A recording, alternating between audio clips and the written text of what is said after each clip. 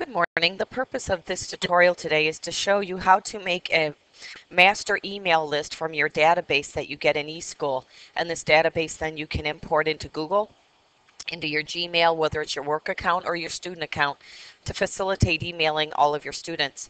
So the first thing you want to do is open eSchool, and you're going to click on Light and Links. And over on the right hand side under in-district reports, it says email list by course. So I'm going to click on that and give that a second to open.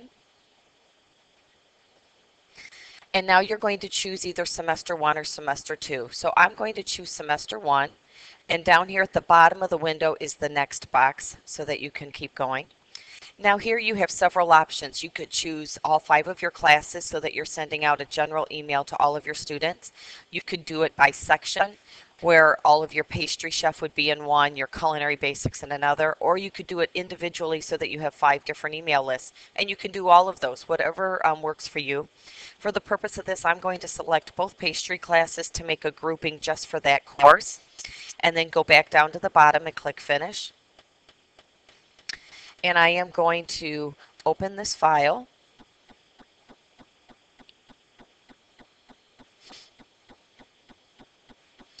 And Excel's working on this.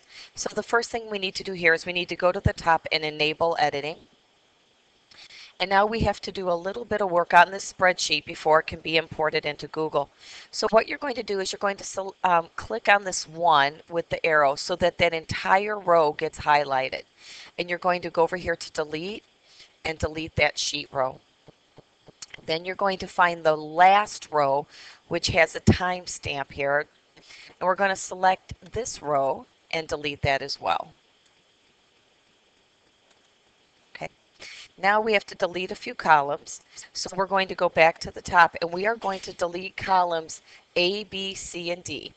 So a trick here is you can just hold the control button down and select all of those at once. Go over here to delete and delete sheet columns. Now this is ready. So we're going to do a file save as. And I'm going to name this Pastry 212 or 2012. Okay, and I'm going to put it on my desktop just so I can find it. You can save it wherever it is convenient for you. Now the next step is we need to save this as a CSV file. So you can find that here. And that's an important step. That is the way Google is going to read it. So rename it, save it as type CSV, and save it. Okay, and yes, we want to keep it in this format. And now we're going to close. And you can say don't save here, and we can close this window. And now we are going to go into our email account. At this point you can choose whether you want this in your teacher account or student. I'm putting it in my teacher account. So you go up, I've opened up my teacher account, and I'm going to mail and contacts. And down here you can import groups. So I'm going to, or import contacts. So you click on that and you choose your file, and it says right there it needs to be a CSV file.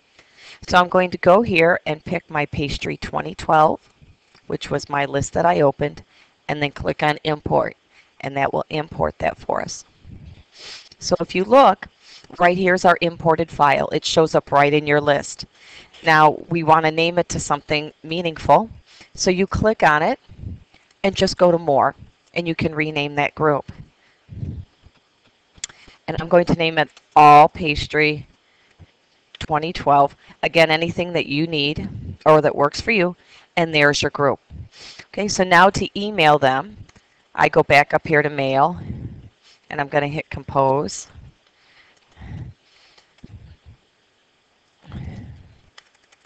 Okay, and